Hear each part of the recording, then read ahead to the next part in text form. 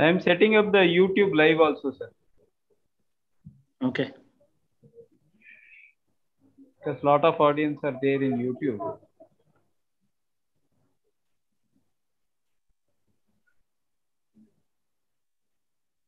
As per intent.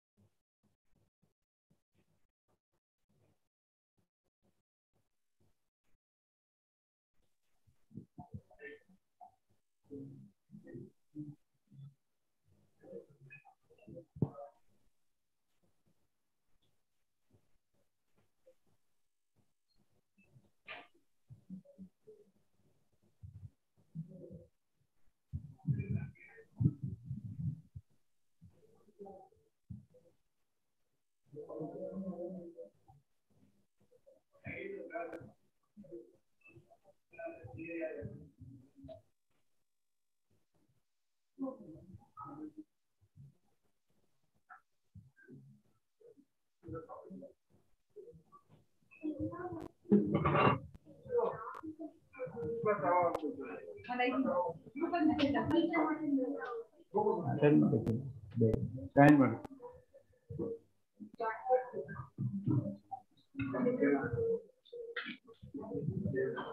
Sir, can we start, sir?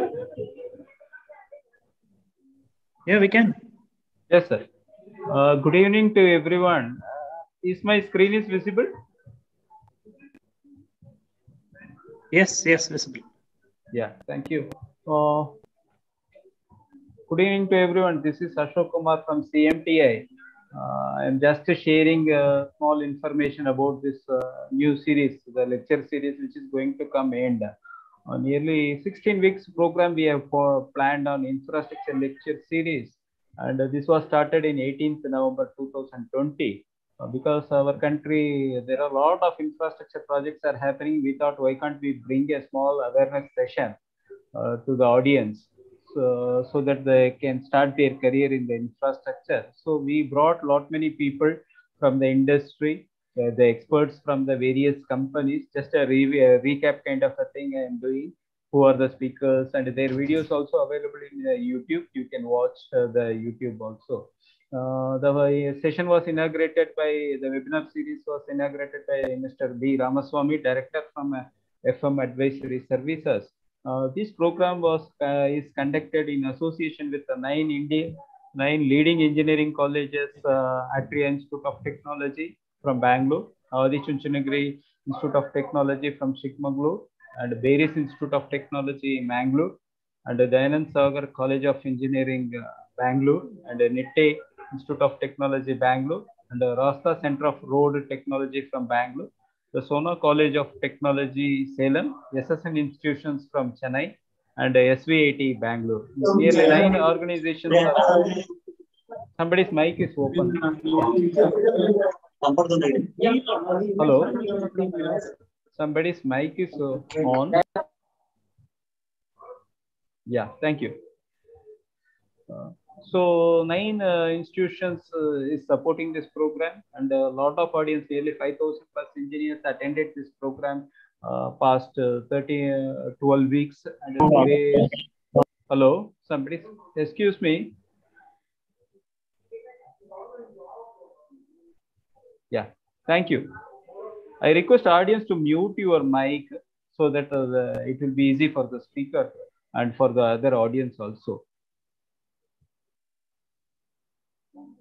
Yeah. Mr. Ramaswamy spoke briefly about what is happening in this industry, and he has given a better idea about the future of this industry. He has informed that for India, another 20 years, there will be a lot of requirements coming in the infrastructure sector. He has given a broad outlook. You can watch his session on day 1, the session number 1. The second session was given by Mr. Prabhakaran from Larsen and Toubro. It is about the various opportunities available there. The third session is about metro construction we have done on 29th November. And the fourth is Dr. Naveen has given an idea about pile foundation in infrastructure projects. The fifth session and sixth, both are combined. 2 sessions we had, 12th and 19th December. It is about pavement quality concrete. Mr. Nagesh Puttaswamy from Ultratech, he has given a brief idea about the planning and construction aspects of rigid pavements in the infrastructure projects, especially the PQC. Has given an idea about PQC because it is an important element in the construction of the infrastructure. And as well, a lot of smart cities.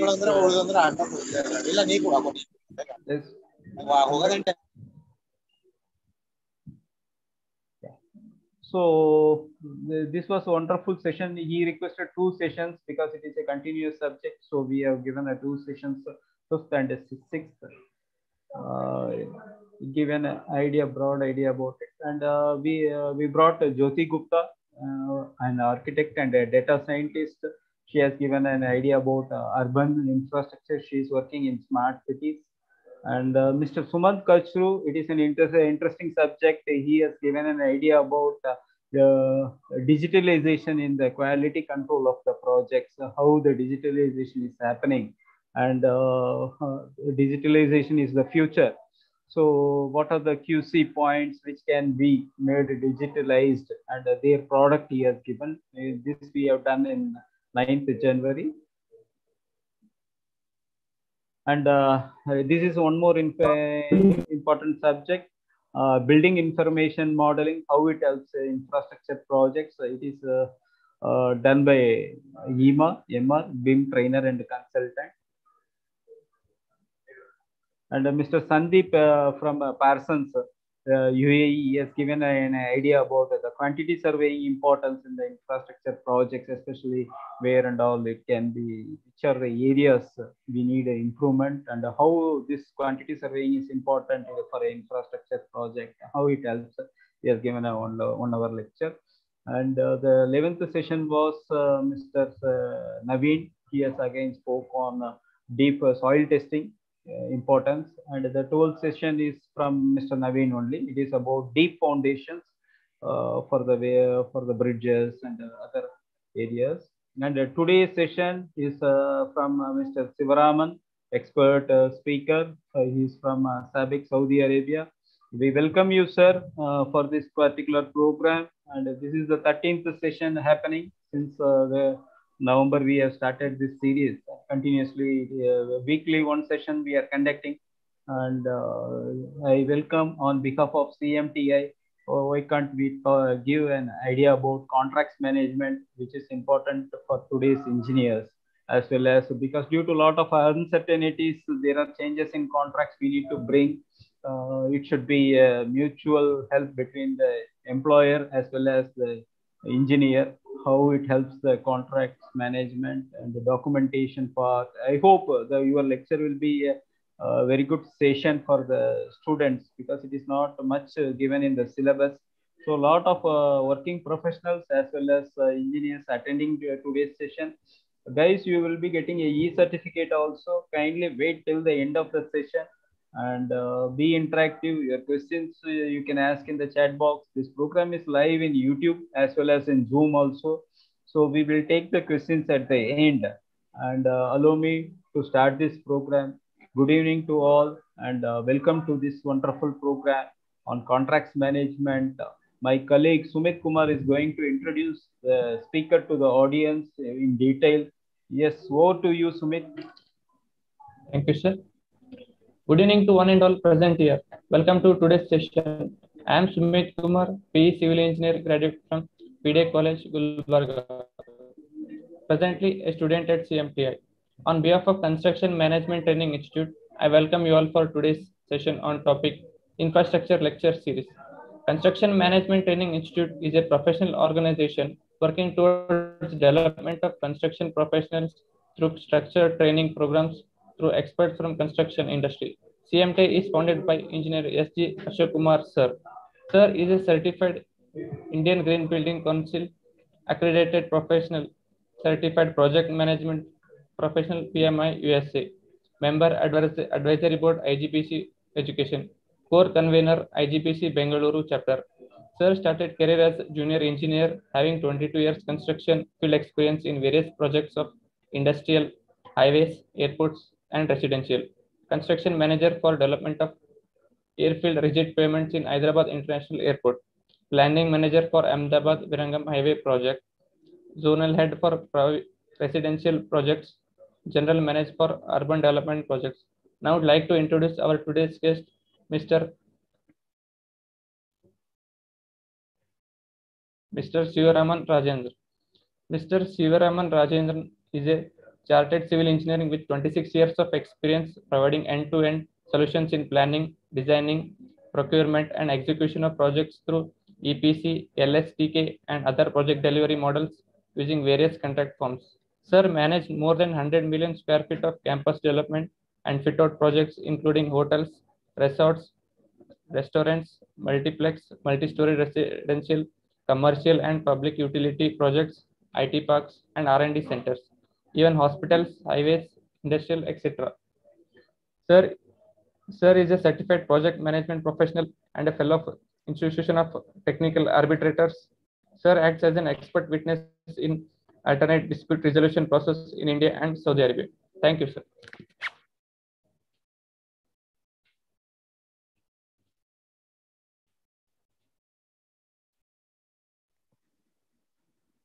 Thank you, Mr. Sunil. Thank you, Sumit. It's over to Mr. Sivaraman Rajendran. Good evening, sir. I welcome on behalf of CMTI once again. Sir, can you enable the video also so that we can watch you? Are you seeing it? Yes, sir. My screen? Screen is visible, sir, but your video is not enabled. My video is required because yes, I am calling from far away. You may have drops in the video. That's why. No, sir. You can enable. You can enable. It will be helpful for us, sir. I'm not from office. This is from my home. Today is a holiday here, so I don't think this will be appropriate to. Fine, sir. And it will be sufficient enough for video. Okay, sir. Okay, sir. Okay. At the end, after that, after completing the webinar, maybe I will switch on again. Sure, sir. Thank you, Mr. Sunil, for the introduction. Good evening, fellow engineers. Welcome to yet another topic which is not generally taught at length in engineering colleges, the contract management. Even today, the contract management is not given much importance at a college level, at a college curriculum level, maybe across the India, I can say. I was told the audience is mainly students and then fresh engineers, possibly, probably. So I have focused this presentation to audience to that kind of audience. It may be a little boring to experienced engineers, and this lecture is likely to go for about 1 hour to 1.5 hours. I'll try my best to contain this lecture between 60 minutes to 90 minutes. Okay, and you can interrupt me in case if there is any drop in the voice or the video is not visible. Please let me know so that I can take corrective action from here. Okay, in today's what happened? 1 minute.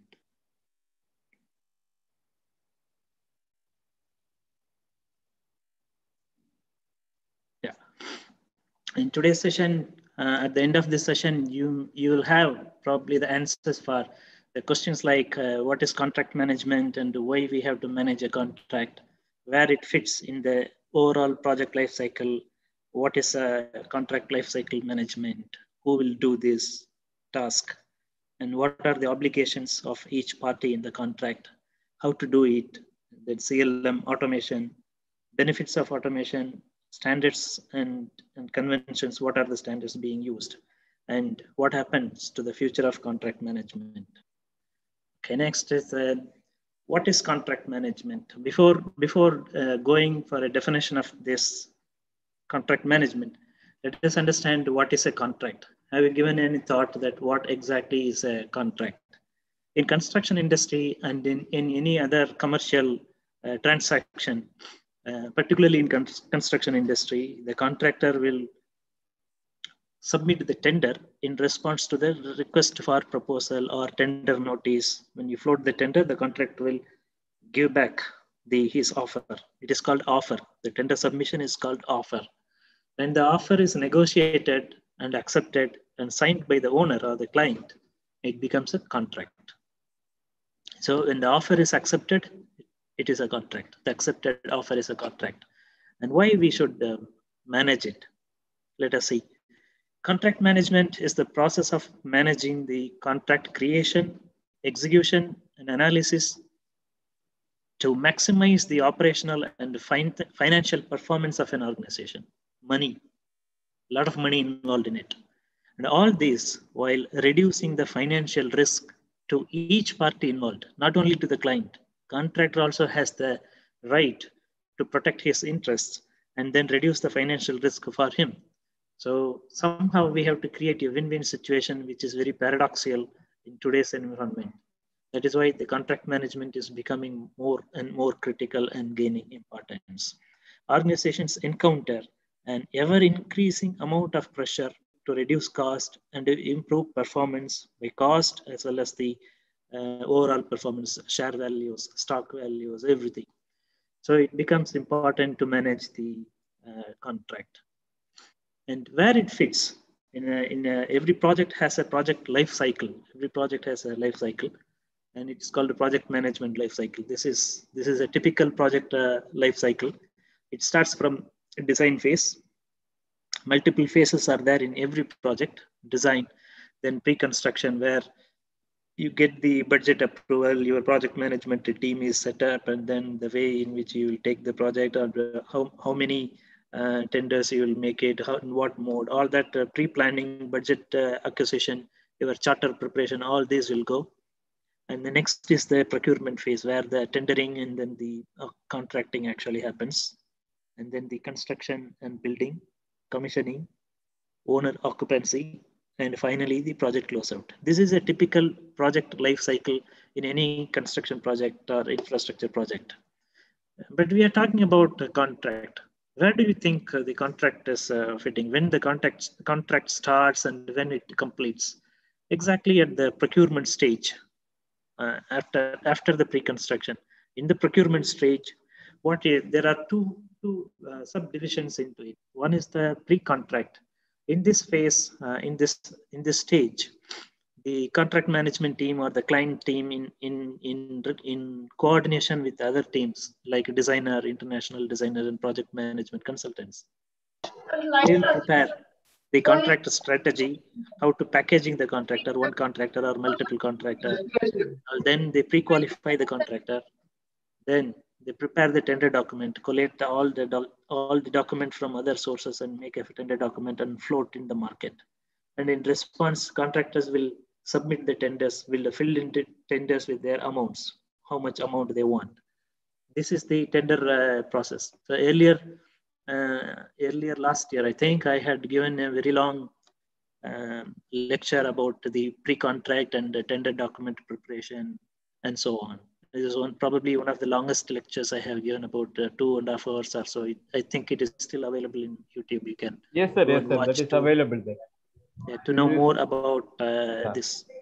And this is a pre-contract. Once the contract is submitted, the tender is submitted to the owners, then the owners open it and then they do the analysis of it, goes for several rounds of back and forth discussion about the technical clarifications, commercial clarifications, why they quoted, what they quoted. And all then after, at the end of the negotiation, financial, commercial, all that, then they enter into a document called a contract. That is the end of the pre-contract stage and the beginning of the another is called post-contract stage. At this stage, from the signing of contract till the completion of the contract or till the expiry of the contract, till the life of the contract, what happens is called contract management. Here, I would like to highlight a point that the two terms, contract administration and contract management, they are interchangeably used by mistake. There is a difference between these two terms, contract administration and contract management. In the pre-contract stage, whatever you are doing, that is called contract administration. In the post-contract stage, whatever you are doing, that is called contract management. This is exactly where the music starts. The music starts, I refer to music because in any contract, there are at least two parties involved in it. And in some rare cases, there are more than two parties. Multi-party agreements are also possible in some cases. So a party means two different organizations. The organizations are not alone. They have their own internal departments, internal stakeholders, multi-level subdivisions, sub-organizations, their business verticals and all. So different parties are involved at different stages of the tender. For example, for a contractor, if you take, while the bid is submitted, their business development and the tendering team are involved in it. And during the time contract is signed, their contract team comes, contract administration team comes, or contract management team comes and then signs the contract with the signing authority. So after that, the construction team comes to the site. So here, over a period of that contract life, different teams within the organizations are involved in delivering the objectives of the contract to the other party. So what happens, everyone comes when they starts his own music, everyone sings in his own tune. That is why I refer the music starts. So this is where the real complication starts during the contract. Then contract has its own life cycle, like how project has a life cycle, like this contract has a life cycle. After the signing of contract, that is the beginning, birth of a contract is that.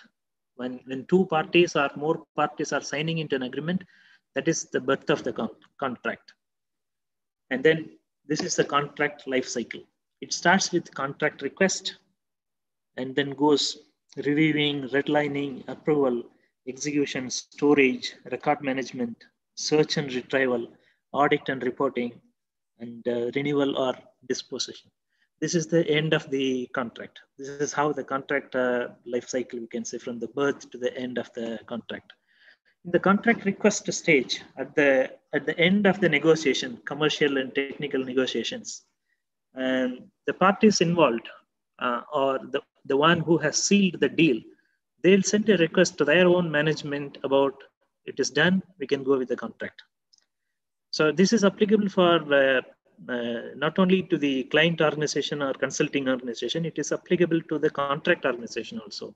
Because each one in the tender in the agreement, contract agreement, each one's interest needs to be protected or upheld. So each party contract department will send a request to their bosses that we need to sign a contract.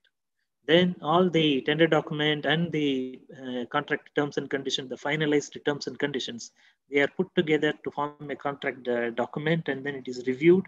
And some redlining is also done, highlight the areas where the top management needs to review it critically and then give the approval. Once this is done, the approval phase, the top management has to give approval on the reconfirmation on the terms and conditions agreed, the scope of work, the time, the cost, all needs to be agreed between the parties. And they sign and they start executing the contract. So after the approval, soon after the approval, they will sign the contract. And when they sign the contract in practice, maybe within 3 weeks or within 4 weeks of issuing the letter of award. The moment the contract request is sent, parallelly the letter of award or letter of intent will be forwarded to from client to the contractor, so that we can go ahead with we can start signing. Within this 2 weeks, 3 weeks, or maximum 4 weeks in some contracts, because it is a long procedure to review redlining and then iron out the difference of opinion within the organization and between the organizations. It takes some more time. That is why there is a time period given in any contract that from the date of letter of award, maybe 2 weeks, 3 weeks, 4 weeks, we have to sign the contract. So once the contract is signed, that is the execution of the contract starts. So each party has to deliver whatever is agreed, whatever is committed to the other party by way of different deliverables. It is called contractual obligations. Then the contract will be stored. The original will be stored. If 2 parties are involved, 2 originals are made, and it is to be signed. Signing the contract agreement is like a big function in a bigger organization in the larger projects. So then after that, the whoever has to given access to it, and it will go to site 1 copy and the legal department 1 copy. Like that, the distribution happens and the record management happens during the course of the contract. Both parties will build a lot of documents. So these are called records. Why these are called this managed record management is important. During the course of the contract itself, life cycle of the contract, there will be several occasions where there are disputes, there are letter correspondences, and then challenges where one party is challenging the other party. So you have to defend your case by way of the past records, what actually happened and why we have done it. So you have to retrieve that. Search and retrieval is also important next. Then whenever you get into this kind of situation, you will search and retrieve it. So this also means that your search and retrieval mechanism should be easier, so that your response time is within the allowable duration mentioned in the contract. It's not only that, there will be internal and external audit of the contract practices, whether it is being followed thoroughly as per the contract, the fair practice is being used, or the client is somehow trashing the contractor, throwing his weights around. And then this reporting also will happen to the individual managements. If it is a contractor, it will go to the MD of the contractor, or if it goes to the owner's client's MD, for them to reaffirm that the contract is doing well, and then this business deal is going to be really a win-win situation to either of them. Then at the end of the contract, either you will renew the contract, or once all the obligations are completed, you will dispose the contract. Here I have a point to mention that some of you may have a doubt that when the contract actually completes, after completing the building project or after final bill is paid? No. The contract will stay alive until all the obligations mentioned in the contract of each party is served to the other party. Right? Both parties will have some obligation towards other party, and until all the obligations are completed by each party to the other party, till then the contract will be live.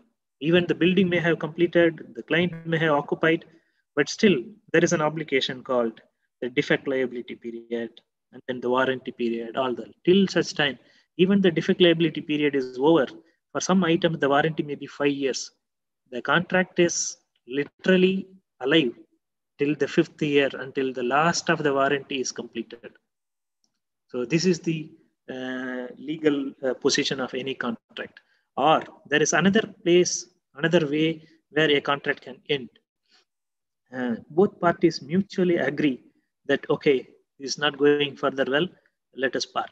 So they have to mutually agree, and then they have to, by on paper, they have to terminate the contract. They have to serve a termination notice to each other. Only then the contract is expiring. So this is how the birth and the death of a contract can be explained. Okay, now we know what is contract, and then who will do this contract management. Now comes the real pain. Everyone will think that the contract management is something that we can do easily, but in large contract, you will have a little comfort position where each party will have its own contract management department that drives the contract in large projects. But in small projects and medium-sized projects, we can't afford to have such a big, large contract management team within the project management team. So what happens, maybe 1 or 2 persons are involved in that. And in further smaller projects, there is nobody to deal with it. This is one of the reasons why a lot of contractual issues are cropping up over the period of time. So what happens when there is nobody else is available? Normally the project manager himself takes care of this function, the contract management function. He only reviews the contractual obligations and then manages with the client or manages with the contractor. Manages with the other party, I mean. So, you know, the project manager is always busy with so much of other things, day-to-day chores. So what happens, he will normally pick up some smart guy in the team, a site engineer or a quantity surveyor or maybe a planning engineer, and make him in charge of it. That is another pathetic situation where without any contract management training, the project manager will push someone to that and then to take care of it. Fortunately or unfortunately, if you happen to be that person interested with this kind of contract management role, don't feel bad about it. You are lucky enough so that you can learn all that by yourself. You are fortunate enough to learn as the beginning point itself. Because everyone ultimately comes down to money, and the management of contract decides the profit and loss of any organization. If it is not done thoroughly, then you lose money in this project. So it is consider this as an opportunity to learn about contract management. So that person is normally called a contract manager. By position, he may be a contract manager, but he may be by experience, he may be a site engineer, or within the project team, he would have served other roles like a quantity surveyor or an estimator or a planning engineer or something like that. So is he going to manage all alone? No. He is going to have the support of all other team members within the organization, within the project team, outside the project team, within the organization, and to the other party also, the same team in the other party also. So he will have 3 levels of coordination, 3 levels of link to manage this contract throughout its life cycle. So first off, the most important person is the planning engineer.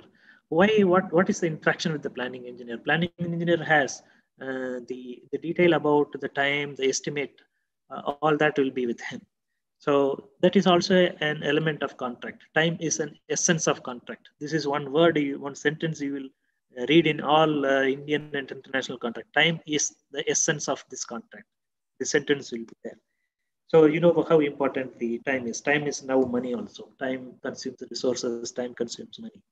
So you need to interact with the planning engineer. He's the first person most of the times you interact with him. He has all the planning information at what stage, what kind of deliverable you have to render to the other party will be there in the plan with the planning engineer. It will be available. Then the QA/QC engineer, the quality requirement and the quality deliverable or quality obligations. What are the obligations on quality will be known from this QA/QC engineer. And not only that, going forward, how many NCRs, non-compliance reports he has raised, and what are the quality reports or method statements submitted or yet to be submitted. All this information will be available from the QA/QC engineer. The other person is safety officer. Why he's involved? Because in EHS also there are many obligations of a contractor to the owner and owner to the contractor, some basic facilities to be provided to the workers. And from the contractor side, he has to do so many things to ensure safety and security and protect the environment. So there is an EHS department of the contractor and the client management will be interacting together. And from this safety officer, you will get to know whether the other party is rendering the obligations thoroughly as per the contract or not. This information from him. The other person is the quantity surveyor or the billing engineer. Gentlemen, my screen is visible. Am I audible? Or am I just talking to the screen? Sir, it is audible. I am online. Okay. If at all anything, I will let you know, sir. I am with you. Okay. So the next person is the quantity surveyor or a billing engineer.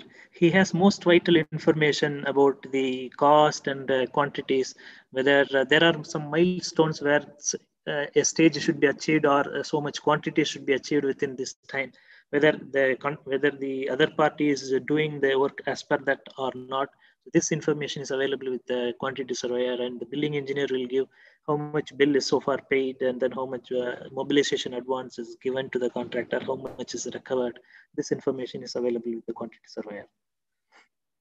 The next person is the finance or account.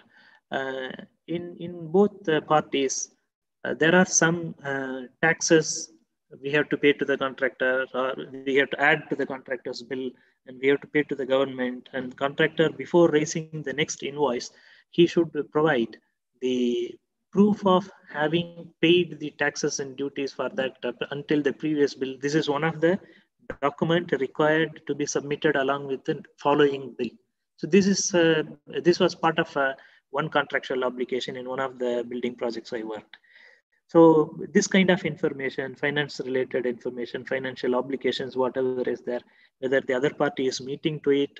If, for example, if 21 days or 28 days, the payment should be released by the owner to the contractor, if it is released or not.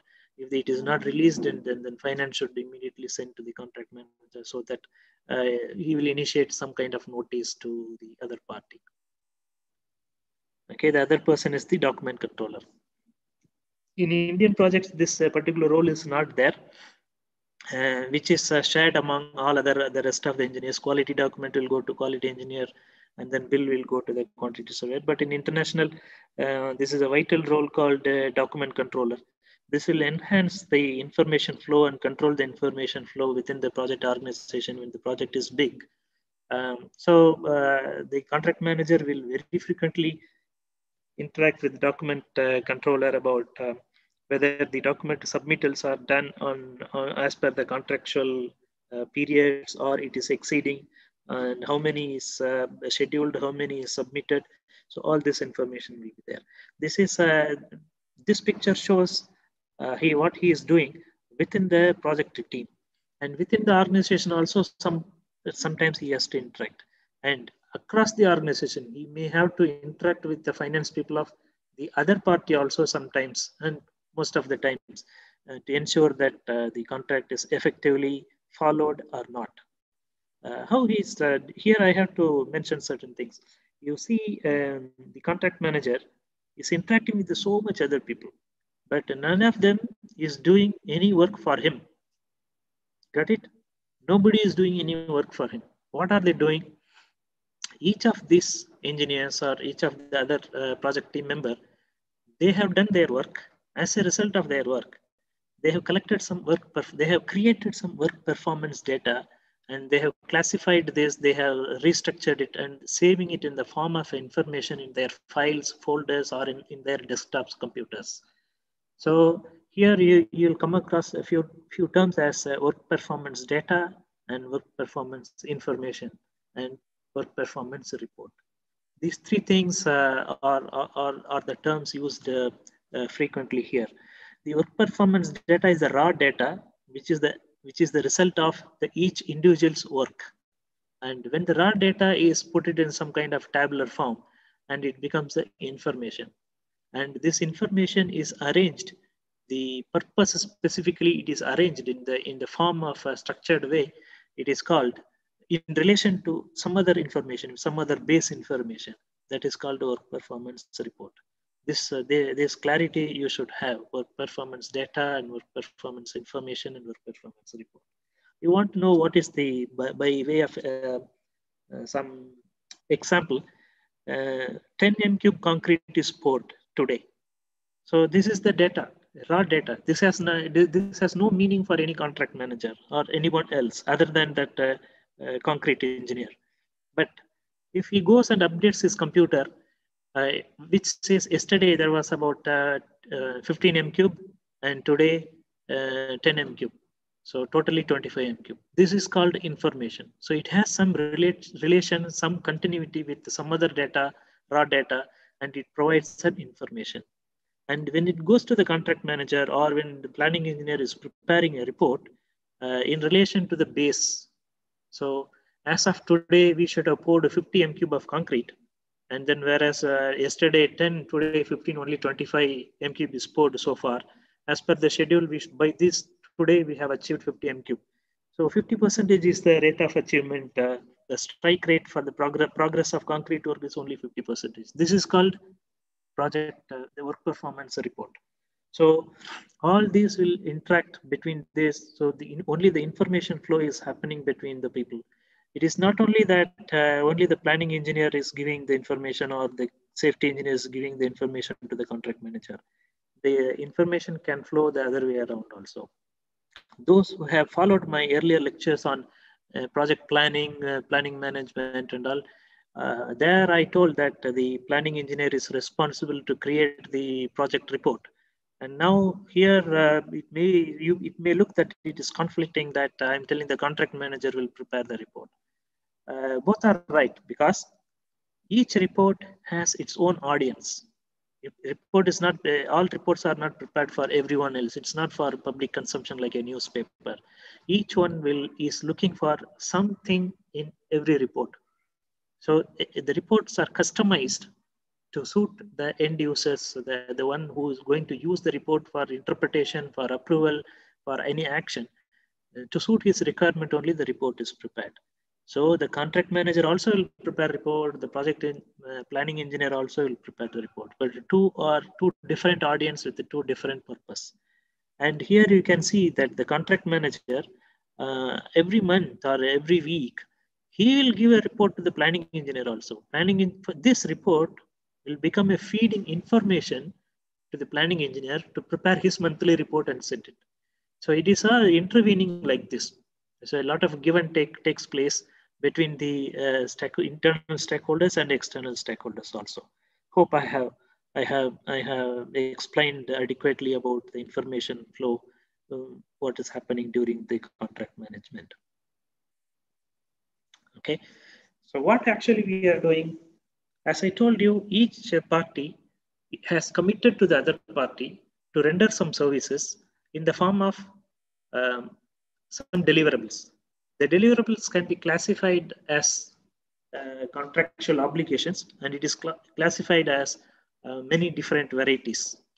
So based on the deliverable may be a document submittal, a method statement, or a project schedule, or a revised schedule, or the project S-curve, or the resource schedule, something like this.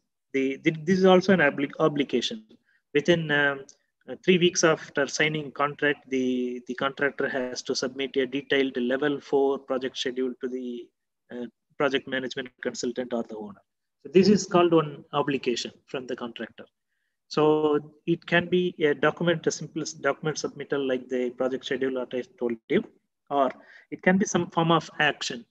So within this date, what actions they have to do? Avail the building permit to within this duration, avail the temporary generator within this duration. The obligations or deliverable may be some form of actions, and some form of organizational obligations are also there.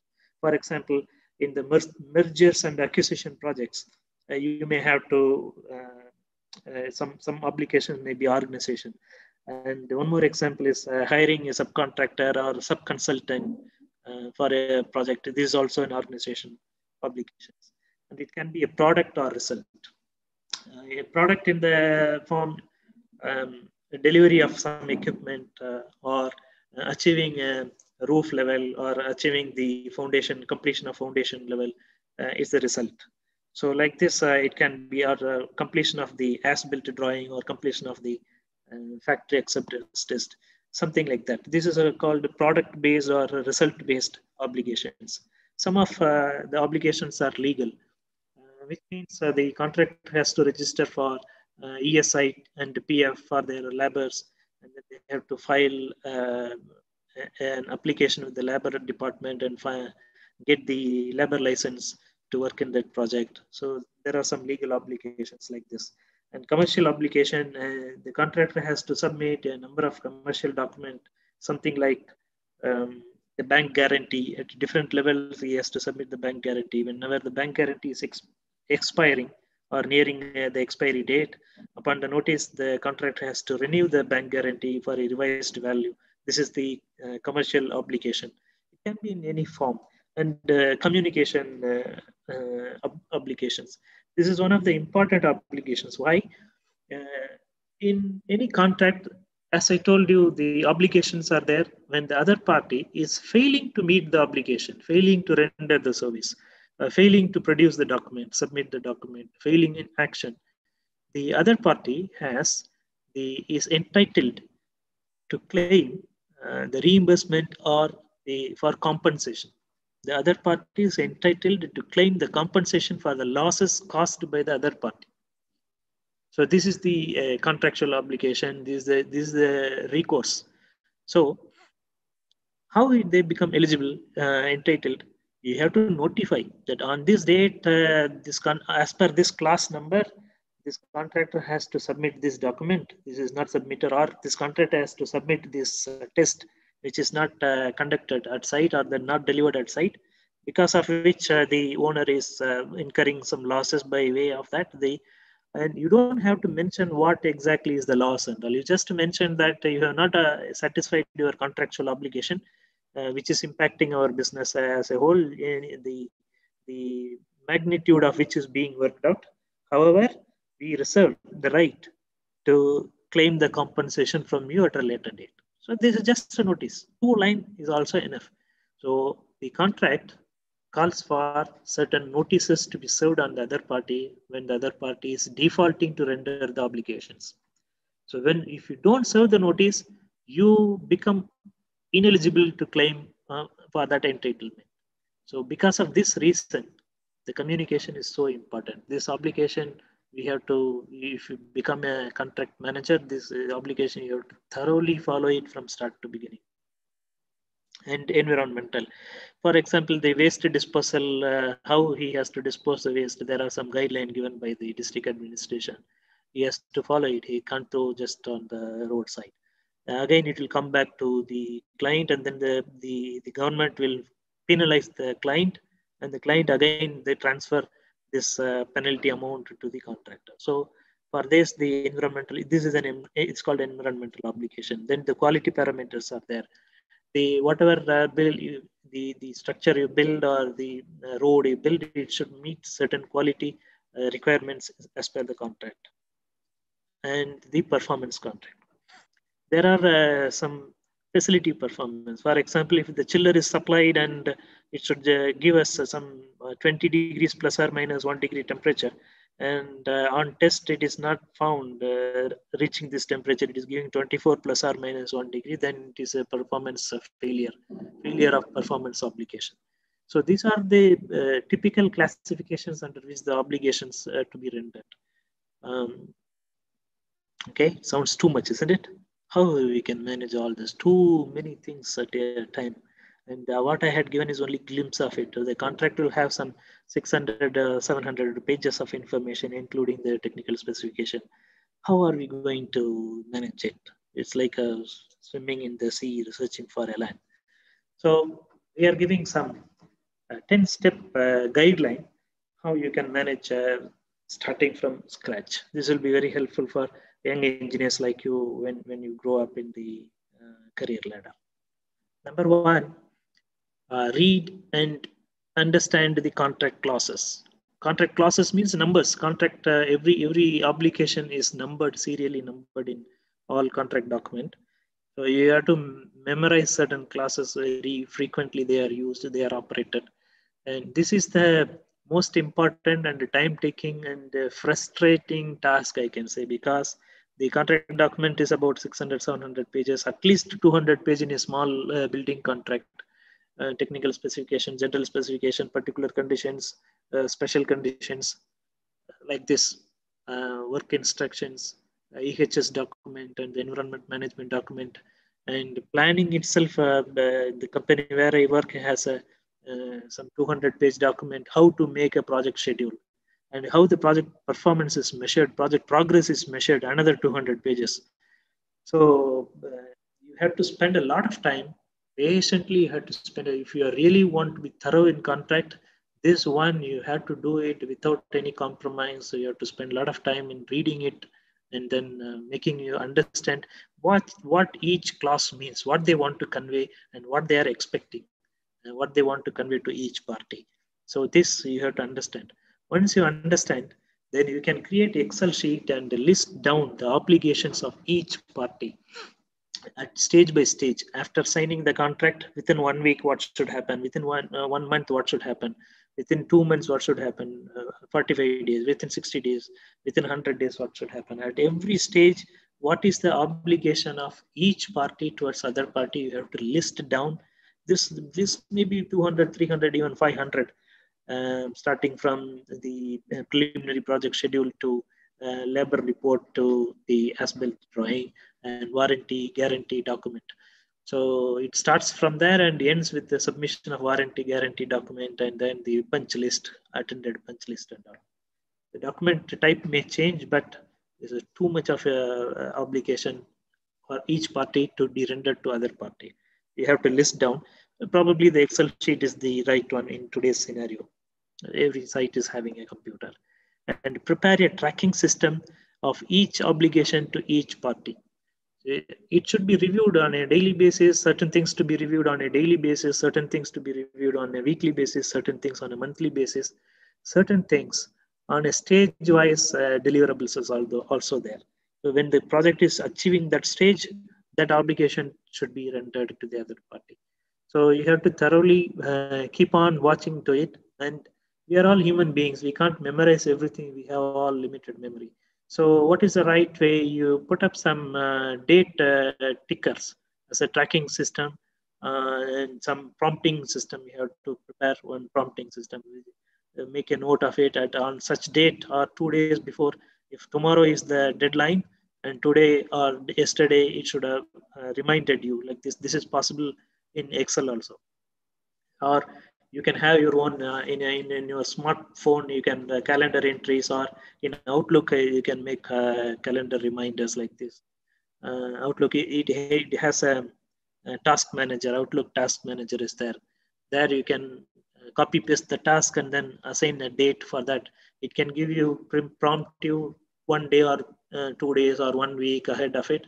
You can give a notification from the computer itself that you need to track this. It is called a prompting system for each deliverable. Each deliverable you can create it. So this is the homework you are doing to run the contract for till the rest of the contract life cycle. And send out notification to the other party when the other party is not meeting the deliverable obligations. And this is the time you have to send out the notification to the other party. I just explained to you why we have to send the notification to the other party, not to lose your entitlement to claim for your losses from the other party. You have to notify the other party. Guys, you have not done it, so I may claim you. I reserve the right to claim for my damages. I don't know now how much, but it is being worked out, but we will claim at a later stage. We reserve the right to claim at the later stage. It is not even saying that we will claim. That is not the right language. We reserve our right to claim.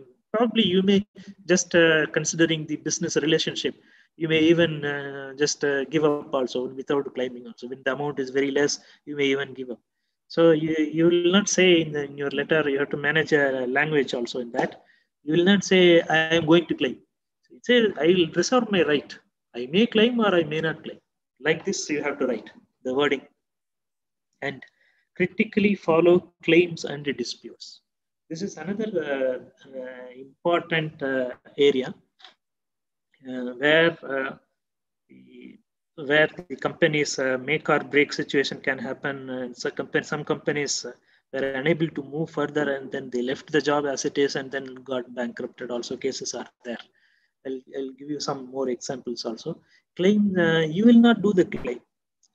But for that, specialists are there, legal teams are there, claim management teams are there, claim specialists are there, certified claim managers are there. Internally also, then externally also some guys are there. You can hire a company to make a claim on behalf of you, prepare the claim on behalf of you, and you can submit to the owner, contractor, owner. So submit to the other party in general. But you will not do it as a junior person. You will not do it. You don't have the knowledge or experience, expertise with you unless you are certified claims manager. But you should maintain it, manage it, and which date, which type of claim is done, and what is the status of the claim, and within how many times, how many days before the owner has to dispose the claim, whether to approve it or decline it with the justification and all. So this you need to track it. And what is dispute? What's the difference between claim and dispute? When the claim becomes a dispute, a claim, a contractor is making a claim, or one party is making a claim on to other. Client also can make a claim on the contractor for delays, delay damages, losses, and all. Either party can make a claim on other party, unless if it is prohibited, specific clauses or something. But generally, each party has the right to make a claim on other party. And any claim, if it is not settled before the end of the physical completion, it becomes a dispute. So that also needs to be tracked.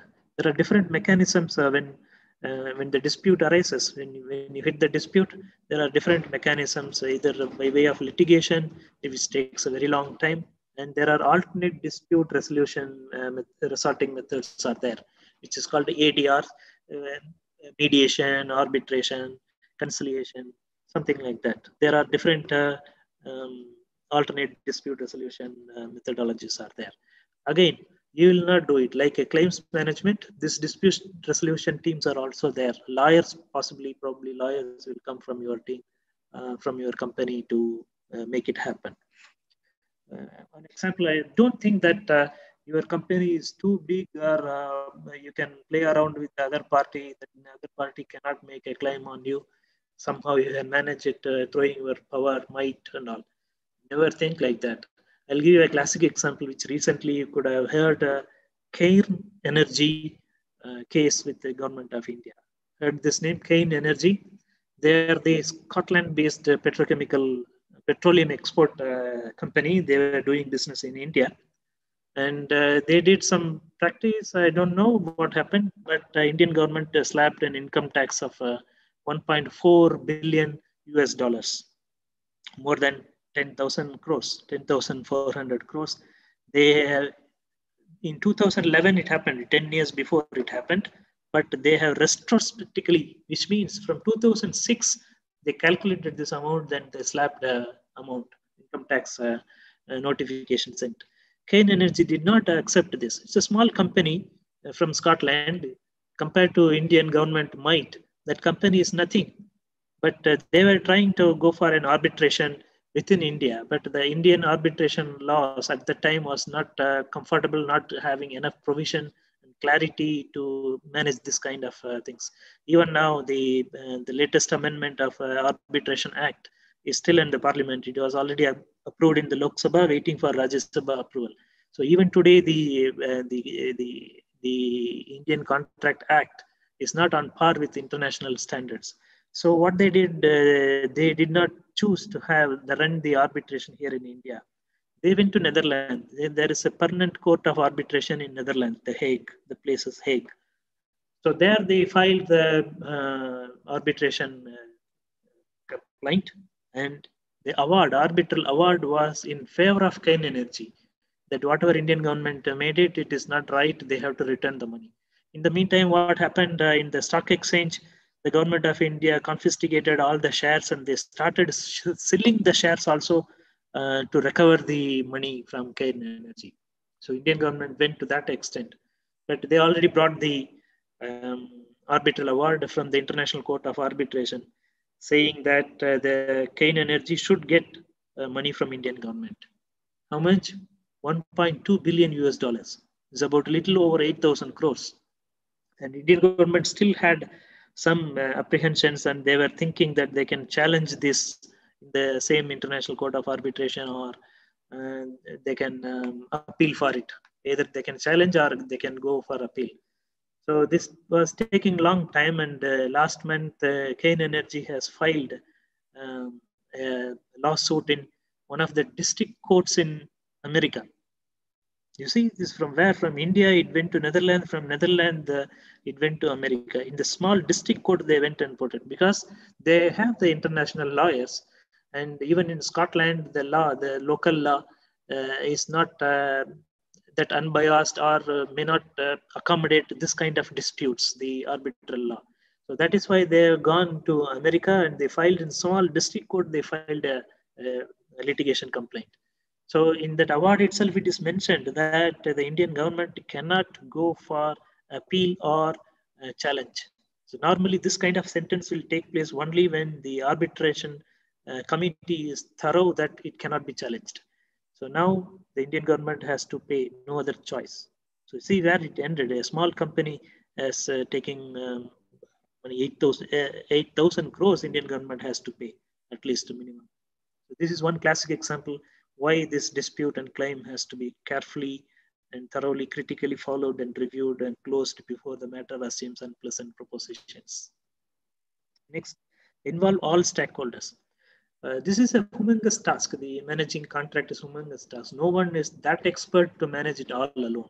So wherever possible, as I have shown in the interactive picture, how the interaction takes place. Like this, you have to take the assistance, help, and support of all other stakeholders so that your contract management will become an easier task, not to kill yourself on hectic schedules. So particularly you need to take the legal opinion, legal team's opinion. Because you see the contract document, I told you 700, 600 pages. Each document comes from different people. The drawings come from architect, the structural design calculations come from structural engineers and other engineering team. And the technical specification comes from CPWD or CSI, Construction Specification Institute. Like this, each document comes from a different party. EHS document comes from EHS department, and your quality comes from your QA/QC department. Like this, it's a combination of different sources. You make a contract document. Each document will talk a different language, and only lawyers know the art of establishing a logical relationship between these two documents and bind it together to talk a common language as one contract. It's just, after all, it is only English. You may think that it's only English. We can review it. We cannot. Lawyers they introduce certain words, certain sentences, they reword certain sentences, and they make it, they create a relationship among all these documents so that no conflict between the document or any miss out or gap, which may lead to misinterpretation of the contract. In case of any arbitration, the benefit of doubt always will go to the contractor, because the contractor is the one who invests money upfront and waiting to recover it. So he is the party already lost, invested money. So on that basis, any benefit of doubt always will go to the contractor. Internationally, this is the practice. So you have to make a contract very robust by involving the legal team. Before signing the agreement, the legal team has to go around and then try to make it, to bind it together to talk as a one contract, and initiate and effect amendments. Change is an inevitable part of any project. Whatever meticulously you make the planning and estimation, change will definitely happen. That is why the Project Management Institute has a different procedure itself as a separate procedure, as change control board, change management protocol itself is there. So which means big organizations recognize this change. We have to recognize this change, and not to lose the opportunity or not to incur into losses. We have to initiate and effect the change orders. When the change order is effect, it will definitely hit one or more contractual obligations. Maybe either the cost will increase or the time will increase or both will increase. At least one, or the scope will increase. At least one or two of the contractual obligations will be affected. So what you need to do, because of this change, you have to make an amendment to that obligation, that it is not 18 months, it is 24 months. Like that, you have to make an amendment to that. Okay. Then initiate closure or renewal of contract. As I told you, there are only two occasions where the contract will close. One, after completion of all obligations from all parties, or by way of a definite pre-closure agreement signed by both parties, mutually agreed termination of contract. So in some cases, what happens at the end of the defect liability period, the owner may choose to engage the same contractor for maintenance also, facility management. So what happens at that time, the same contract will be renewed with a renewed terms of contract. So that is also possible. Instead of going for a new contractor, new procurement cycle, which is another 4 months time, if the client doesn't want to lose the time on appointing another contractor, they can go for renewal of the same contract with revised terms and conditions. That is also possible as long as both parties agreed for this. Okay, this is one. Then the last one is the report the status and concerns. Like I told, you will have many bosses, and every boss will have his own interest in the project, either influencing the project or getting influenced by the project. So what they are looking at each report is different from person to person, the stakeholder to stakeholder. To suit individual's requirement, you have to curtail certain information, add certain information. Not all information should go to everyone. So you have to customize the report and then request the concern. The quality of solution depends on the type of question you ask. So you should know that art. By experience, it comes to you. It can come only through experience. So you should be raising the concern and alarm point or pinpoint the issues so that he gets immediate attention and gives the solution for it. So this is one art. This is one of the important guideline which you need to follow. Is that all? Is that the end of it? No. Again, go back to point number 1 and start over again. So which means there is no end to all these 10 points until either of the two conditions satisfied.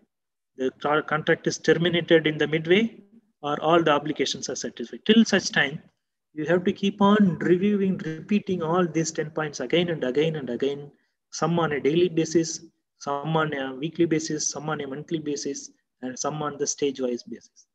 So here you can see that many things. You are also not doing any work. What you are doing actually, you are retrieving the information, classifying the information, and then converting the information, interpreting the information. So which means you are doing these things repetitively. As this arrow shows that you have to repeat the same process, which means you are doing a repetitive work. Your work is a cyclical. Same work you are doing again and again. So you may think that why, if the same thing is done again and again, why you can't automate it? How to automate this? Is it possible? Yes, you are already doing some kind of automation. See, in the point number 3, you are preparing a tracking system. In point 4, you are devising a prompting system for deliverables. You don't trust your memory. So you are, what you are doing, you are already creating some kind of prompting system, some kind of automation, crude automation is there. Why we can go for a full-fledged automation? So this is possible. So there are certain things which you can automate it. Contract creation can put in the workflow so that Each party can review and then it goes into cycles. Contract creation can be made in as part of the workflow, and you can use contract templates, letter templates, forms like a FIDIC form or JCT form, ready-made form. You can put it in your system. As you can embed in your system any contract. You can only fill only the first party, second party, and what are the variables in the contract obligations. Only those things you will correct it, and then you correct only the special conditions, so that the rest of the document is the same thing followed in every contract. So this is one way of contract template using it. Then the approval process can be put it in the workflow, that if you are not approving it 2 days, then it will go to your manager, then it goes to his manager like this. And the e-signature of the contract also is possible. The contract signature normally done by the signing authority, who is generally a general manager or vice president or project director or something. So these people are already busy, and then you make them sign like an imposition 600 pages, it becomes tedious task. And nowadays we are using a rubber stamp also, but still more easiest process is the DocuSign. If you use this package software, it will scan the signature. It will just print it on each page, the PDF file also. So it's within minutes, within seconds, it can do it. And the contract search, you can use search engines, different depths of search is there, different kind of search is there. So that instead of physical document, you can browse through the physical document. You could have noticed in construction sites where the contract manager or planning engineer inserts a white color strip, the notepad, post-it pad. If the contract is 600 pages, in all the 600 pages, he will have the post-it note. And what's the point in having it a parallel one? So it takes hours and hours to search for particular information. If you put it everything in the system, the search becomes easy and takes less time.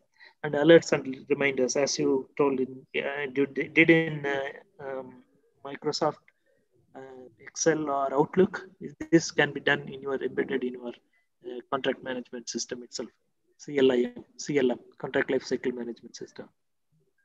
Then you can determine who should access what kind of information. So access restrictions can be done so that data security is maintained. And the report generation, every planning engineer or the contract manager spends considerable time creating a report. Certain reports, daily report you have to make, monthly report, weekly reports are there. Other than that, some ad hoc reports, the top management, when they suddenly want to venture something or they come for a site visit, sudden reports they'll ask. These are called ad hoc reports. So instead of spending enormous time on making reports, if you automate it with a few key buttons, you can generate the report. What kind of report? It is possible. And when you go to a little advanced level of automation, you can, the contract clauses, instead of searching by classes, you can have class library, so that you type the heading and then all the related classes will appear. And then the guided creation, instead of you writing pages and pages of contract document, the response letters, this can generate the response letters for you, and then you can fill in whatever the information is you want to override, and then you can send that letter. So this is a guided creation.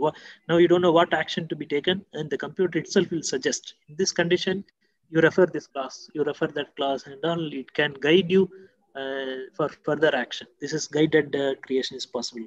Then integrate multiple contracts. So a project can have multiple contracts, interrelated contracts will be there. And then create a contract collaboration. And you are working within your team or within your organization. The contract manager has to deal with the other party also very closely. So you can create a collaborative work environment. It becomes transparent and becomes more effective in this kind of COVID situation where contactless contract management is being practiced. Then hierarchy in the approval levels also you can give it. When approval is not given in 2 days, it will go to one level, one senior level. Like that, you can create it so that all the task is completed within the time. Then the parent-child contract hierarchies can be done. A contract can have multiple contracts within it. It is also possible in some remote cases where multi-level contracts are there. So a parent-child relation should be maintained within the contract without any flaw. That is possible when you automate the contract systems and the compliance check. This compliance to contract compliance as well as the legal compliance and government compliance also can be automated. Put it in that when the building plan approval is expiring, then 15 days before you can approach the government again to extend the building planning permit or something like that. So these are the little advanced levels of automation. And here in this picture, we see what are the advantages of automation. To sum up the earlier two slides, easy for storage and systematic categorization of information, data security is maintained, clarity is given to the document, and then version control is also possible. Whenever you effect a change order and then the amendment is given, so the amendment 1 is completely a new version of a contract document. So it is possible to have different versions also. Version control is possible.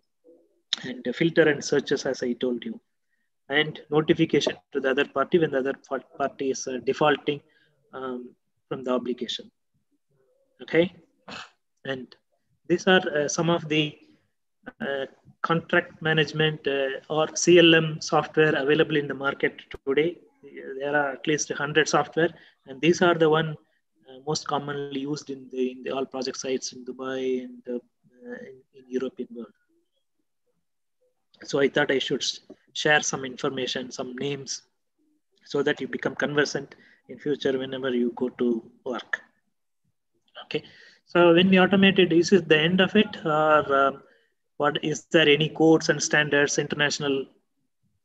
Hello, Ashok, am I still there? Yes, sir. I am available. Yeah.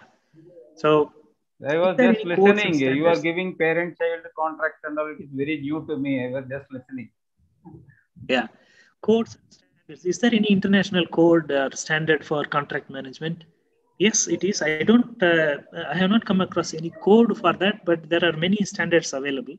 And each organization can have their own standards, and each government department can have their own standard.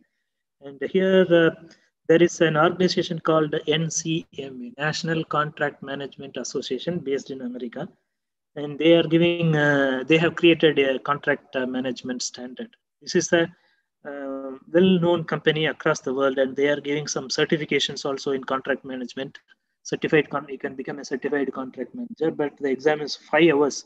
This is one reason why I'm hesitating to take this examination. If you are keen enough to become a contract specialist, this is I recommend this certification. Like a project management body of knowledge, the NCMA has released a contract management body of knowledge also. This is the study material for that certification examination. And this is called the gold standard in contract management, I can say. Like PMI has become a gold standard for project management, and this is equivalent in contract management, I can say. And the British government has given a contract management professional standard for their government projects, and the American government has given their government contracts. They have given a guideline for how to approach it. And the Department of Transportation, each state has their own contract management manual. 50 states have 50 different contract management manuals. There are some common thread, but they have different approaches, different requirements, like that. Okay, then when we talk about the UK, US, what about our country? In India, the CPWD, Central Public Works Department, has their works manual. Every year, the works manual is released, and then the contract management is part of this works manual. If you go to it, a few chapters deal with the contract management, and contract administration also, a few chapters deal with that. So it's very thorough, and this is a most authentic document for contract management in India, as far as India is concerned. And World Bank is releasing some document about the contract management, because World Bank is funding a very large infrastructure project for the public usage. So they are very keen about how their money is being spent prudentially, or whether the fair practices are being used in managing the contract. Like they want to ensure it. That is why all World Bank funded project, they have to follow this contract management procedure to satisfy their funding. So this is one of their prerequisite for their funding. So this is one document, you can go through it. These are all freely available in the internet. And the Federation of International Consulting Engineers, they have given a suit of contract, FIDIC suit of contract. They have the red book, they have green book, yellow book, silver book, all that they have for each type of contract. And each type of contract, the contractor's obligations are different to the owner. So each parties have some obligations. What kind of obligations in each color of contract, it is given in this book. They have multiple standards, multiple forms, contract forms. And the RICS, Royal Institute of Chartered Surveyors, they have their own standards on contract administration. So as I told you, these terms are interchangeably used in some places. Still, it is a very good manual. It is also available in the internet. When you become a member also, you can get an authorized version of this. And the other contract management certification is given by Construction Specification Institute. Again, from USA, this organization is giving some certification in contract management also. And they have, this is the study material for this Construction Contract Administration Practice Guide. This is the study material for their contract management certification. This is also from America. And most of the international specifications, they are only setting it. They give a certificate course for construction specification also. To write a specification, there are certified specification writers in Saudi Arabia. So they are the certifying authority for specification. Okay. So is it the end of it, or what do we do with that? Is that any future only this much? There is a future of contract. And we can't stop here. So as we are looking at more and more cost optimization, improve the performance, improve the efficiency, and there's a bright future. But in another dimension, the dimension is changing a bit. Now the artificial intelligence, the words which you have been hearing only in software industry and remotely in some cases in manufacturing industry, now it is finding its way into construction industry also. So because one reason, unlike the actual construction where a lot of labor force is involved in building a structure, this contract management, as you have seen from this presentation, that most of it is like office work and then repetitive work in nature, and dealing with large volumes of information.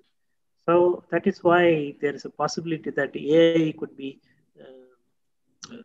seamlessly absorbed in contract management, how the BIM was absorbed in the design phase of the project. Like this is the other end. We can involve, we can employ artificial intelligence in contract management. There are three main advantages of engaging artificial intelligence in contract management: is automated compliance. Each party don't have to go with the lens whether it's done or not, because machine is doing it. You are teaching the machine how to do it. And reduced cycle times. The response times can be further reduced so that the operational efficiencies, as overall cost is saved. This may look a little tricky. This is a balancing act between cost and the cost savings and the initial investment and hard work you make it to make it work. So which means you should have some kind of homework done, initial investment to be done. And based on that, you can take a call whether the cost savings is there or not. But overall, it is going to be certainly saving a lot of money for that when we use artificial intelligence. So when you say artificial intelligence, can we teach contracts to the computer? Is it possible? Can we teach? Yeah, every organization is some stage of data handling, how they handle the information and how they interpret, store, create the information, share the information. It differs from company to company, but all of them, all the companies are following some level, one of the 5 levels, which I'm going to show you. Number one, when you are looking at what happened, when you wonder what happened, and then you do some kind of a descriptive analysis, and then when your response is very reactive. For example, the contractor has written a letter, and then you wondering what has happened, why suddenly this letter is coming from a contractor, and then you write blah blah blah blah, this is not acceptable by us, this is as per this contract. This is called reactive response. This is one level. And the next level is, why did it happen? So now you started thinking, after maybe one or two instances of what happened, now you started thinking why it happened, and you start doing some kind of diagnostic analysis, and then same reactive response, but this time you have built up your own system, information management system. Once he finishes, he give me. PMIS, Project Management Information System. Okay, this is second level. Third level is what can happen. You think a little bit further based on the past experience and do some proactive analysis and do the predictive response. This is third level. Fourth level is what should I do? You ask the computer, what should I do now? Then it is being a pretty prescriptive analysis. Computer will prescribe you. The system will prescribe you what you need to do at this situation. Then that is prognostic approach. This is the fourth level. Is it all? There is one more. Where to go from here? You ask the computer system where to go from here. Further optimization, what to do? Then it is called cognitive analysis. And here only comes the machine learning and artificial intelligence. Okay. All the construction companies or for any business organization in the world will follow in one of these categories, one of these 5 categories. Unfortunately, in construction industry, 99% of the construction industry is in category 1. And 1% of the construction industry companies are in the category 2. So we have a long way, but still there are some front runners, forerunners.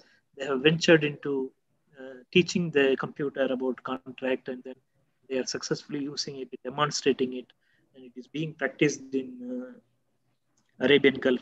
Majority of them are in UAE, Dubai. At least 100 projects are there in Dubai which follow this artificial intelligence in their contract management. So going forward, what are the advantages in that? What are the opportunities in this?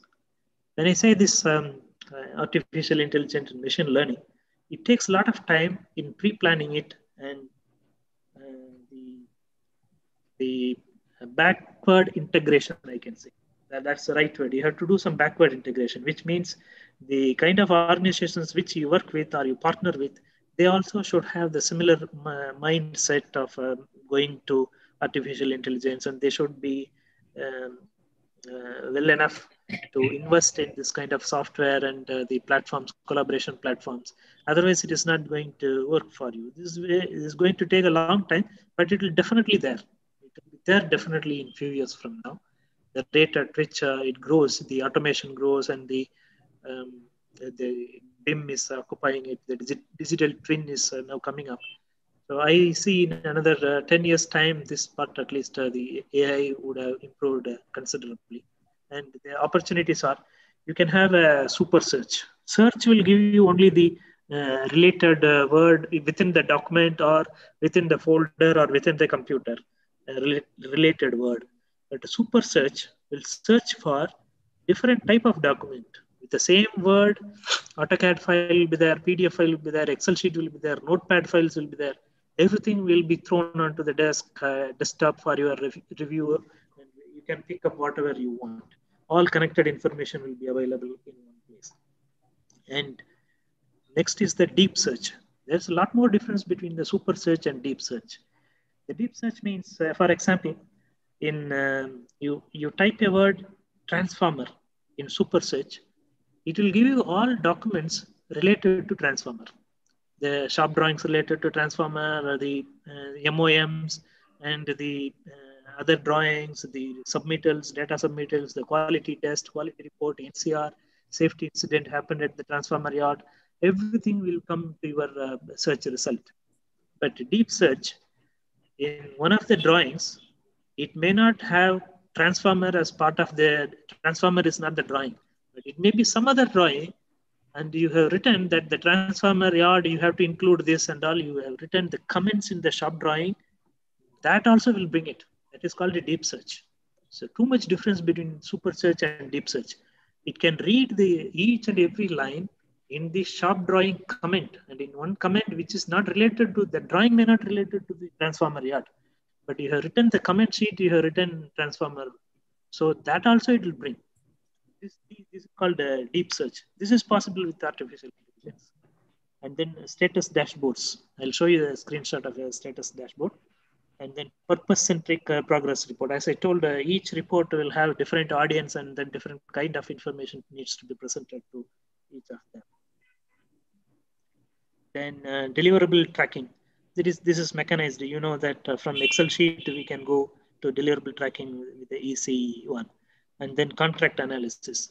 Now we can teach the computer to read the contract document and then clauses also. As we have seen earlier, the clause library, this is what the contract analysis.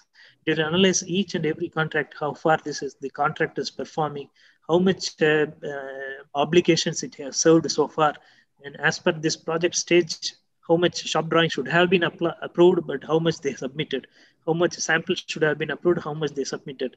So based on this, it will analyze the contract and then highlight your legal team, and so that legal team and your contract team management team, so that they can take proactive steps to rectify it and bring back the project into track. And claims management. As I told you, this artificial intelligence claim management is very, very vital, because every claim needs to be supported with hundreds of pages of information with the interrelationship, and then you have to support your claim. Otherwise, the claim will be rejected. So the artificial intelligence comes in handy in collating the connected information, even if the document title is not matching, but it will be connected somewhere or other, some MOM somewhere agreed. So that also it will pull out and then bring as a supporting document. There it becomes very, very essential, this artificial intelligence in managing the claims. And the guided response. It can generate its own letters. Yeah. If the contractor has written you a letter referring to some classes, the computer can read the classes and then it will suggest you which class you have to refer to response to this letter. And then it can give you a draft letter also.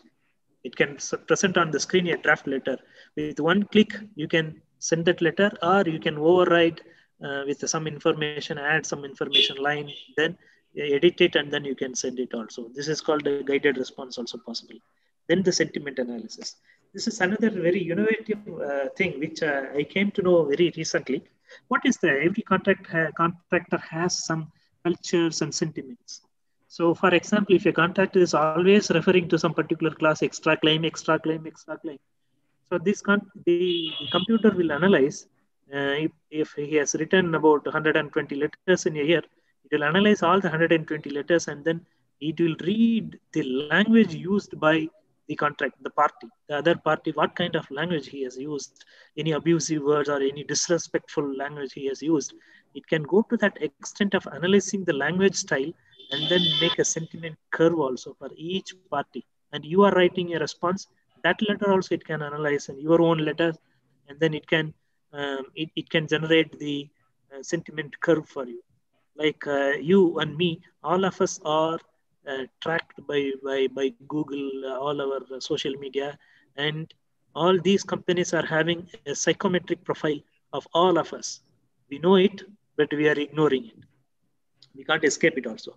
Like that, how the companies are making a psychometric analysis, a psychometric profile of each of us, what brand you are using, what brand you are liking, which phone you are using, which traveling mode you go, which places you travel frequently, which restaurant you eat, what kind of food you eat. All these are analyzed, and then it is there in our psychometric profile. Someone is watching it.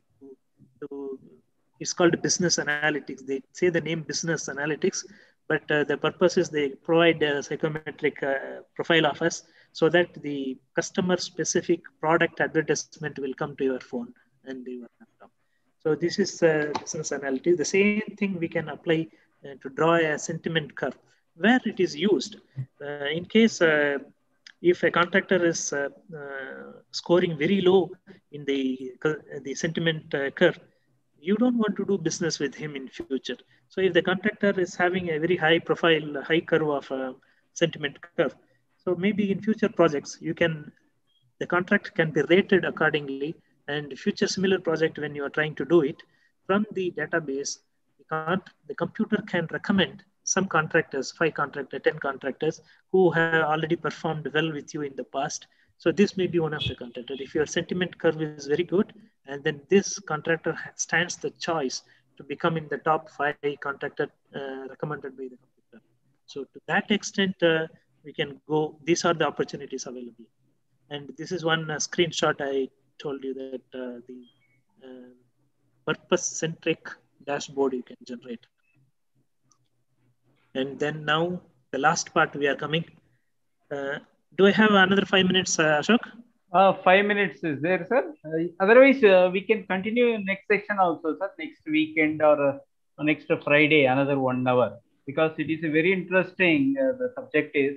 I thought you will take some Q&A also as a continuous session. Yeah, we'll take Q&A. I'll skip it for now. The smart contract is there now. Yeah. And these are some AI-based software.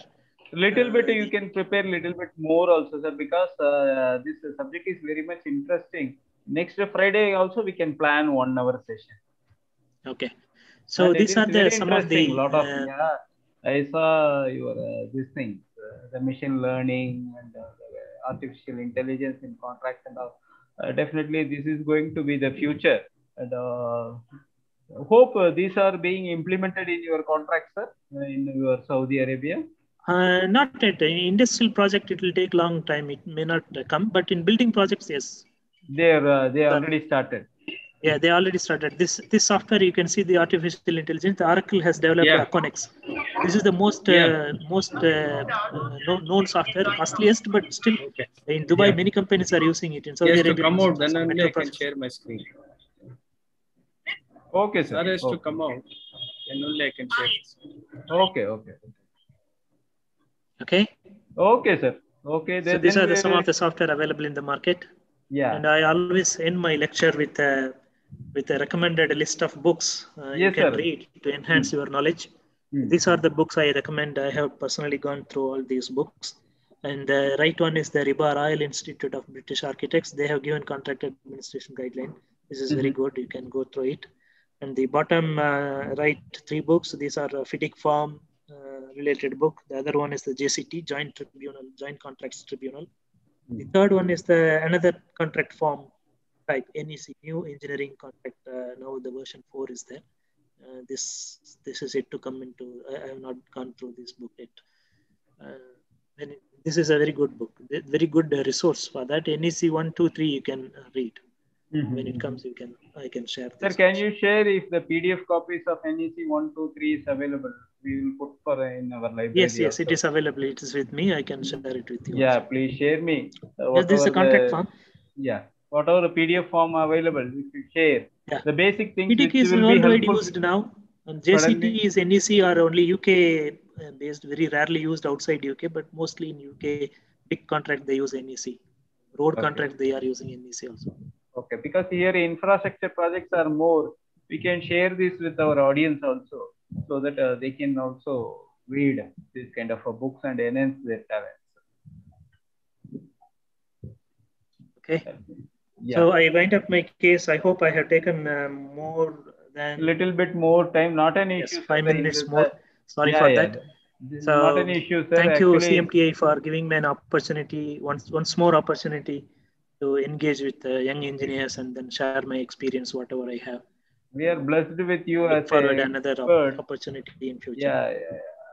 Actually, the students are lucky enough to listen to your program through online mode in Zoom as well as in YouTube. Nearly 100+ participants were there, and they are attending this, as well as the video format also available. Who were could not able to attend this program, they can watch a little later also. Thank you, sir. Thanks for your time. And now Suresh Ramaya, sir, our guest lecturer, is available.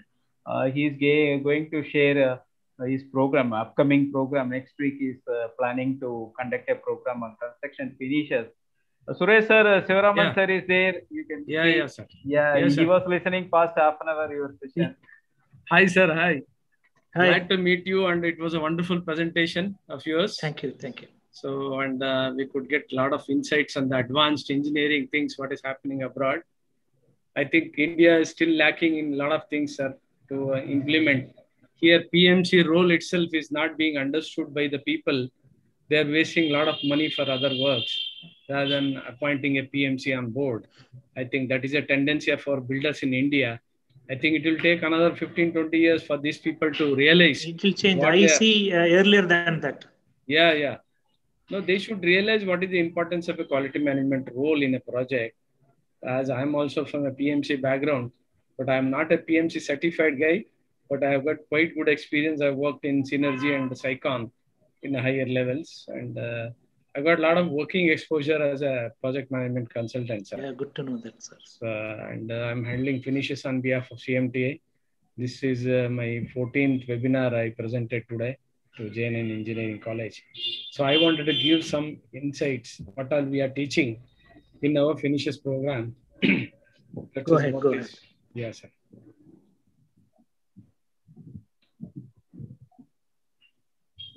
So welcome you all. This is our CMTI construction management program. Sorry, the logo has changed. I just changed in the next presentation, sir. Ashok, sir, excuse me. Sure. Yeah. So this is Construction Management Training Institute started 3 years back under the leadership of Ashok. And we have been doing successful training, online training courses and offline training courses also in 35, 40 engineering colleges. And this is one of the important role which comes into scenario in a building when they are going to hand over. So I'm handling this course and I've been teaching this methodology for construction finishes. So this is in the recent program which concluded today. I think I have ended my program today. All 5 days we were done. And there are about 70 to 80 participants from JNN Engineering College, Shimoga. It was an offline schedule, but since we couldn't meet go because of COVID situation, we couldn't go in person and I finished my course online only.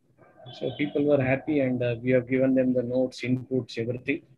There is a good feedback also from them.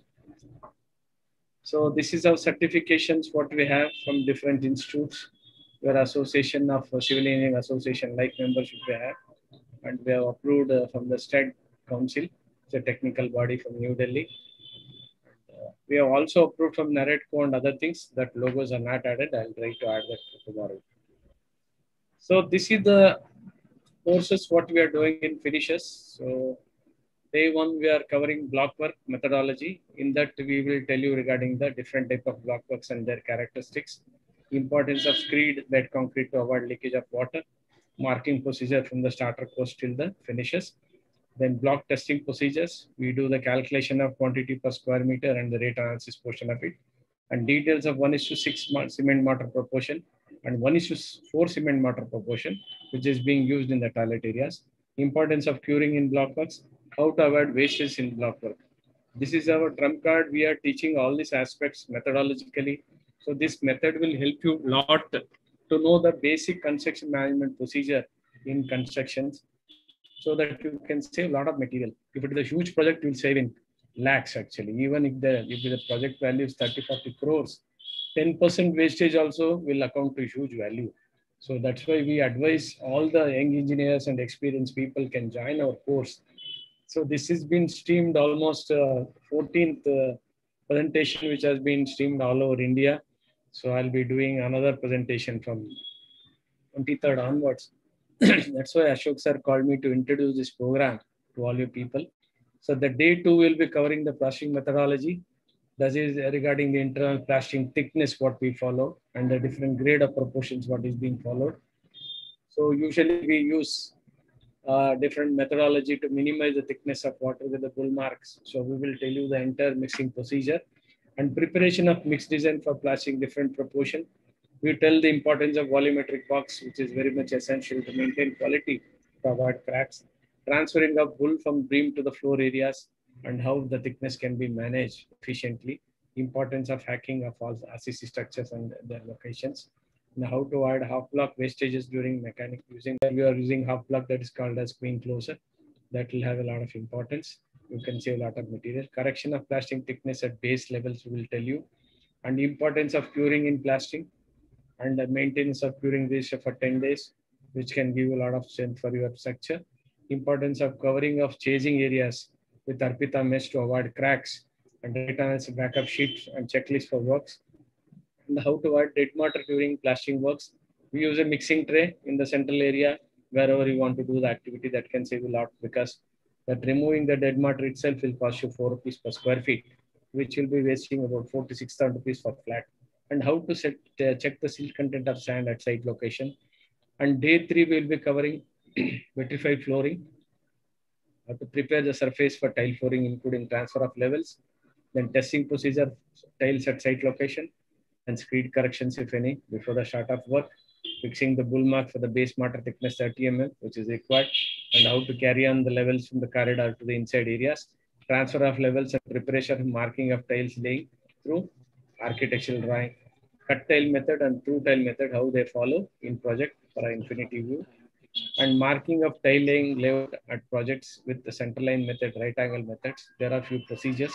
Usage of granite bands at tile drop areas to at attached toilets in the balconies and also in the threshold areas. Importance of tile spaces in flooring and laddering works, and importance of curing time for tile laying works and other things. Then day 4, I'll be covering you the marking of levels. So marking of levels and laying methods. Okay, laddering, importance of rough coat of plastering vertical walls. Then importance of cut tiles and full tiles, marking as per the drawing, which is required.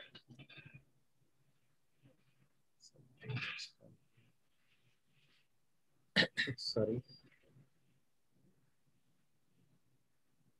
And how to demarcate the wet and dry areas, importance of drop in wet and dry areas, usage of granite bands in the door, threshold areas and balconies, importance of epoxy grouting in the corners, jointing areas, how to treat the door area and window areas properly, importance of corner PVC bands, which is used in the tile laying areas, importance of waterproofing, checking before the start of tiling activity, then PHE services drawing to be checked, and interpolation of PHE drawings during the dadding works, rate analysis backup sheet for both tiling methods, and method statement for tiling works.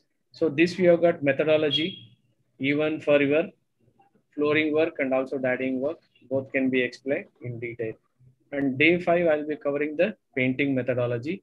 So the painting, importance of primer and putty application, different type of paints used in the industry, application of paint in different surfaces, quality control checks, then checking of your waterproofing areas, weatherproof paints for the external surface, then importance of epoxy painting in the watertight areas, then protection of other works during the painting works, then coverage of painting per square meter and its calculations, application of non-rust painting application in fabrication areas. We use epoxy primer and epoxy based paints. Precaution measures following during the painting procedure, the protection measures, what is required, and quality control checks during the process of construction, and rate analysis backup sheets. So these are all the different topics what you are going to cover.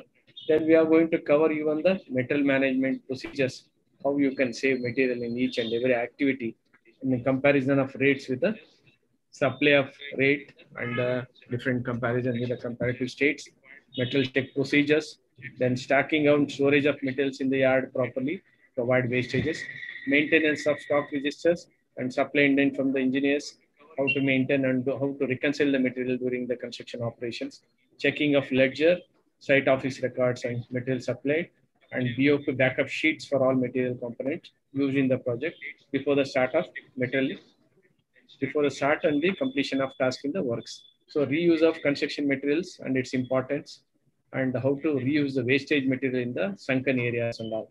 So all this material procedure methodology will be taught in detail during our 5 days course. So kindly enroll yourself. I think we are doing some more courses like construction costing management, planning management, highway engineering, then construction procurement engineering, then construction interior management, then construction quality management. Then we have got drones, this thing, and artificial intelligence course also, and beams. So all these software skills are also being taught in our CMTI Institute. So kindly contact our office for further details. If anything is required, kindly we can do that, and we can just teach you. So thank you for your time, sir. hope the participants have got some insight on what finishes courses are going on in our institute. They can enroll, and this will be a wonderful course for you because finishes has got a lot of demand in construction industry. Thank you, sir.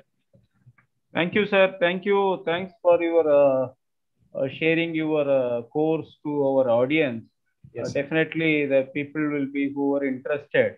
Yes, they can enroll for this program. I can share the links Yes, sir. to through this YouTube channel as well as in the other platform Yes, sir. through mails and this thing. Or you Yes, sir. can follow our LinkedIn page also. The program Yes, sir. poster and other details will be available.